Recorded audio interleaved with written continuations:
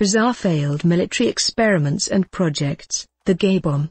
The so-called gay bomb did not specifically target homosexuals. No, a chemical agent manufactured in a lab was used to convert the enemy gay. 1994 saw the development of non-lethal military weaponry at the Wright Laboratory, an Air Force-run facility in Ohio. The gay bomb was not the project's name. Instead, they chose bad guy identifying chemicals, harassing, annoying chemicals. Finding substances impairing an enemy's capacity for combat was the aim. Wright Laboratory even went so far as to ask the Pentagon for $7.5 million in research funding in a proposal. The funds were allocated for studying a wide range of substances intended to attract stinging insects, cause enemy soldiers to fart and have bad breath, or induce homosexuality through a designer aphrodisiac. Strong aphrodisiacs would be one disgusting but non-lethal example, especially if the chemical also led to gay conduct.